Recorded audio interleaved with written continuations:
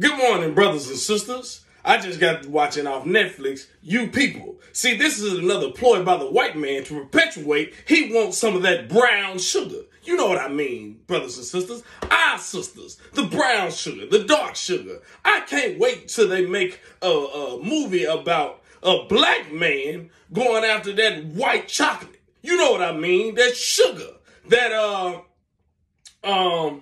Caucasianism.